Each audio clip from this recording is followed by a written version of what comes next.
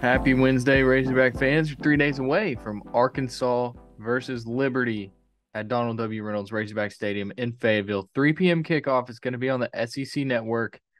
And this game is shaping up to be a very, very interesting matchup between the Arkansas Razorbacks, Sam Pittman, and Hugh Freeze in the Liberty Flames. Listen to Hugh Freeze on Monday if you want to go listen to that. We have the press conference on the HawgBeat YouTube, HawgBeat.com. And you can also visit HawgBeat.com for everything Hugh Freeze said about Arkansas because, of course, his entire press conference was not just talking about Arkansas. So I took the time, as I do every week, to write out everything he said about Arkansas. So go check that out. I've got Robert Stewart with me. We're from HawgBeat. It's the Arkansas site, or the rival site covering the Arkansas Razorbacks. And we got a lot to get to today, a lot of news. A lot has happened since Monday's episode, more news than I expected to happen. And let's start with Dominique Johnson. He tore his ACL, the same ACL that he injured during the Outback Bowl against Penn State. And then also Cade Renfro. Sam Pittman hasn't addressed this yet, but Cade Renfro went to Instagram. Said he did a live. I wasn't on the live, but then he posted pre and post surgeries, and then I confirmed it with a representative from the U of A that Cade Renfro did in fact tear his ACL, the same ACL that he tore during bowl practice. So Robert, I mean, it's kind of concerning that you got two guys tearing the same ACL that they've already torn. Within a year of each other. I feel like that's really not a good look for the Arkansas medical staff, but I'm not a doctor, so take my opinion for what you will. But yeah, that's unfortunate. Going back to Dominique Johnson, that was uh that was something that Sam Pittman didn't want to talk about on Saturday after the win, and now that we know why, it makes a little more sense. It's unfortunate for Dominique Johnson. You have to think that it I don't know if it was bothering him or not. Pittman told us a few times that he was 100%. We know that he tore it. Basically, it was non-contact, cut on air is what Pittman said. Basically, he was making a cut and then it just tore, and that's what happened. It's unfortunate for Dominique Johnson. You know, he was one of your top running backs last year alongside Rocket Sanders, and so you're lucky that you have a guy like Rocket who's having a year like he's having, but you never want anything like this to happen. Same with Cade Renfro, talented quarterback, had a scholarship at Ole Miss.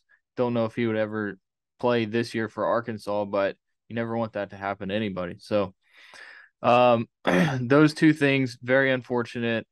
And so the good thing is, and this, I don't, at least it wasn't in the secondary. Like, you can't afford to have any more injuries in the secondary. But of course, as I said, you don't want that to happen to anybody. Well, let's talk about the secondary, Quincey McAdoo. So we heard from Sam Pittman on Monday, and this was kind of out of the blue for most of us. We were all kind of like, oh, okay.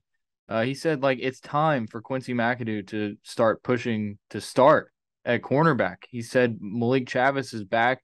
He should be back from his concussion. He got a concussion against BYU, and then it just didn't heal up enough over the bye week in time for the Auburn game, so he didn't travel to Auburn. And Pittman basically said, like, yeah, he should be back, but he's going to be competing with Quincey McAdoo. And at in the 2 days that we've been to practice, on Monday during scouts and on Tuesday during fastball, Quincey McAdoo has been the first team cornerback. So pretty interesting, Robert. Yeah, it is. It was funny because the first wide receiver to switch to defensive back was Sam Mbake, and yet here they are saying Quincy McAdoo is the guy that they want to get some reps, right? Um, Interesting that the order worked out the way it did, but I do remember, before the bye week, Pittman mentioned like we moved both of them over there for a reason. I believe, I mean, you know how he says, I believe, right? I believe both of them need to get out there after the bye week. So, sounds like he's got plans in motion for one of them to do so. But you know, everything he says you got to take with a grain of salt. So, at the same time, I will believe it when I see it. Yeah, I don't. It's hard to tell because you don't really know if this is just like a smoke screen and they're just doing this just to mess with Liberty or if it's actually going to happen. And either way, from what we've heard from Sam Pittman, is that Quincey McAdoo is a natural over at corner. He played some defensive back in high school, and so it seems like they like what he can do over there. And I mean, he was a four-star receiver, so he's a great athlete, and you'd like to see what he can do in a game because we heard that Cade Fortin was really good in practice, and it didn't translate to the game. So, and that's the case with a lot of guys that can be really good in practice and they're not gamers. So, Liberty might provide you with a chance to get Quincey McAdoo out there, or maybe they don't even say, "Well, hey, we're up by however many points. Let's throw Quincey out there." Maybe they just start him. Like that could happen as well. That would be interesting. But that's something to look at. Now, a lot of not a lot, but a few mid-season award honors like at watch lists have come out, and last year Grant Morgan from Arkansas won the Burlsworth Award. This year, Hudson Clark, he's up for it. Now, this is an award that every team gets, a player listed, but you have to think Hudson Clark, he's been starting basically all year. He's had a good year. Arkansas could go back to back. I don't know what the other walk-ons look like. Maybe Stetson Bennett gets nominated again. Now, let me ask you this: is the Burlsworth Trophy, is that just like for what they've done this year, or is it what they've done their whole career? It's their career is what my understanding is. See, I would think that that works in favor of Hudson Clark because of the 2020 he had, right? With all those interceptions All the interceptions in the one game. in the one game, yeah. Yeah, so that's But not still, really a career. That's a game, though. I mean, it's three more interceptions that he doesn't have this year. I don't know if the award, if you can be nominated twice. I feel like Grant Morgan was nominated Morgan twice was, in a row. Okay, so you would think Stetson Bennett would probably be a finalist again. and having a national title under his belt certainly helps him. Yeah, yeah. So that's one thing that you have to think about. Okay, Drew Sanders. Let's see, Drew Sanders. What award? Okay, here we go. Bednarik, Butt Kiss Award. He was selected as a semifinalist for that, which is the nation's best collegiate linebacker. And then also the Bednarik Award, as you mentioned, it is presented to the most outstanding defensive player in college football. So only 20 semifinalists for the Bednarik Award, and then 15 for the Butt Kiss Award. So pretty elite company there for Drew Sanders. We know that the start to his season was incredible. He's kind of dropped off. I don't think he's had a sack since the Alabama game, but that's because opponents have been keying in on him. And you got to think, from now until the end of the year, he'll probably have a couple more sacks. yeah, you do. I mean, if they take Drew Sanders away, that simply opens more lanes for other guys to get involved. So, yeah, I mean, I don't really worry about maybe Drew Sanders drop off in production, but he'll be back, right? I mean, you got a non-conference team in Liberty coming up. Um, no offense to them, they just don't play in the SEC, and then Missouri at the end of the year. So that's two prime games in particular that he should have plenty of chances to wreak some havoc in the backfield. Okay, a few more things as far as just news pieces. So Terry Hampton moved to starting defensive tackle, and then Eric Gregory shifted out to defensive end, starting defensive end. That is, this is on the depth chart. Zach Williams moved down to second team, and he shares an oar with Jordan Dominic. Miles Slusher, first team nickel. There was an oar between him and Jaden Johnson. I don't think there was ever confusion of who would start though. And then there's now an oar between Malik Chavis and Hudson Clark at corner. I don't really get that because they're going to play Clark at safety for the most part. So I don't know why they keep doing that, but it's whatever.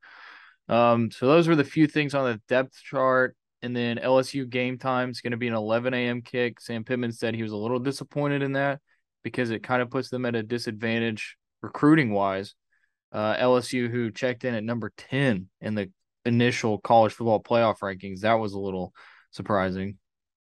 It was very surprising, honestly. Going back to the 11 a.m. kick, it's sort of like whatever, because you think about it, there have been no shortage of 11 a.m. road kicks, so maybe it's just sort of evening itself out, in a way.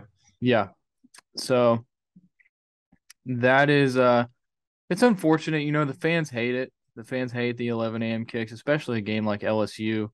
You want that to be, a night game maybe, or at least a 3 o'clock. Give them some time to tailgate, some time to travel up, all that different stuff. That way you're not having to pay for a hotel room in Fayetteville, which is, I mean, the prices are outrageous during a Saturday where there's a game in town. I saw a tweet, I forget who it was from, but it was like, if you ever want to feel worthless, just remember that there are lights at Donald W. Reynolds Razorback Stadium. Yeah, I saw that. That was funny. Let's see. Last bit of news that we can get to on this episode. Brian Harsin out at Auburn. Arkansas got Brian Harsin fired. You had your little stat about how Chad Morris coached one more game than Brian Harsin. Yeah, I thought that was particularly impressive. I mean, that was the first thing that came to my mind because I knew it was Harson's second season, and that's about a little over halfway through is how long it took Morris to get canned. The one difference was that I guess the standards in the program. I mean, Harsin won 9 of those 21 games. Morris only won 4. Um, but yeah, I mean, Auburn causing a lot of news on the head coaching front, and Arkansas business. Shout out to them for breaking a story about uh, Auburn offering Hunter Yurachek $2 million to become their athletic director, and then a new contract at the U of A.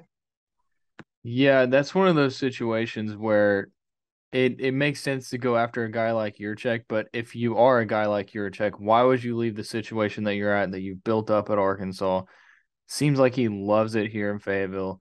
I'm not Hunter Yurchek, but I mean, like you can tell that he's embraced the University of Arkansas, and you don't always get that from an athletic director or a coach. So, um, it's Right. I great mean, that I they don't kept Hunter Yurchek. Like that is a huge, huge thing to keep a guy like Hunter Yurchek. Because think of the hires he's made. I mean, he's made incredible hires. absolutely. And you're talking about seems like the athletic director totally loves the school, right? I don't know what the vibes at Mississippi State are, but what does it say that Auburn was able to hire the Mississippi State's guy away from what I read was his alma mater to go work on the plains? I mean, maybe there are more resources there, standards are higher, potential is greater, but um, what does that say about Arkansas and Mississippi State, right?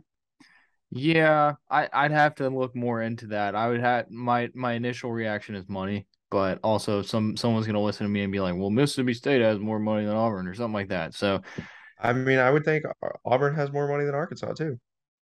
possibly. I don't know though. The whole money thing, I have no clue who has the most money. I mean, Right. Texas or Texas A&M, like one of those two teams has the most money. That's for dang sure. Right. Um, Last thing, coaches that might go to Auburn. We've heard some names thrown out. Hugh Freeze just signed a new contract with Liberty, so you would think that that's out of the picture. Deion Sanders has been mentioned. Lane Kiffin has been mentioned a lot. I don't know why Lane Kiffin would leave what he has at Ole Miss to go to Auburn, but you have to think the recruiting potential is better at Auburn. You know you can win a national title at Auburn because it's been done like twice in the past decade or something like that. At Ole Miss, I don't know. I has he reached to the ceiling that he can get at Ole Miss? I mean, you just mentioned the reasons he would go to Auburn. I think their last title was what 2010, maybe with Cam Newton. But I get your point. That would be why Kiffin leaves Ole Miss to go to Auburn. And I do think that would be the funniest possible outcome too, if Auburn's able to hire Mississippi State's athletic director away and Mississippi's football coach away. An ultimate FU to the state of Mississippi there. Um, you mentioned Hugh Freeze being out of the running.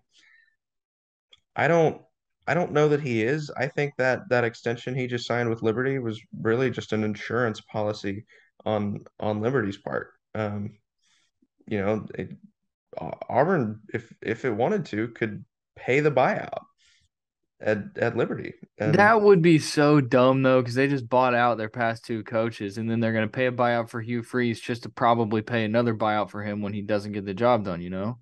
Right. It would be silly, but you know, maybe that's one of the guys they want. I don't know.